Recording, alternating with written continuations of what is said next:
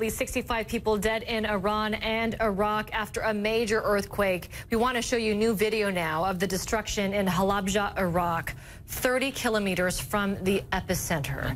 The city lies on the border between the two countries, and you can see the destruction there. 61 deaths have been reported in Iran, 4 in Iraq. Those are the numbers right now. The 7.3 magnitude quake was felt throughout the country, and the prime minister says he is closely monitoring the situation.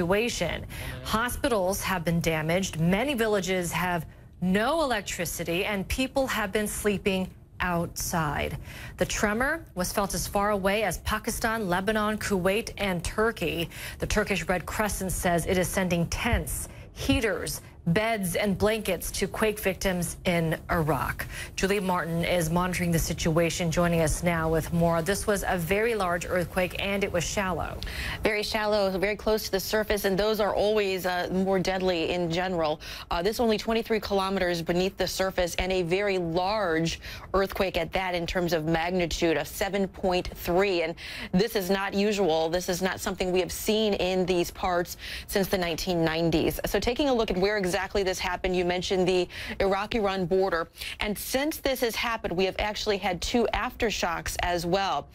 This one here and this one to the south. So one to the west, one to the south. And that is really pretty typical when you have an earthquake of this magnitude, that you would see some pretty sizable aftershocks coming in behind it. And that is what we have been dealing with. One of those a 4.5, one a 5.3. So still pretty powerful.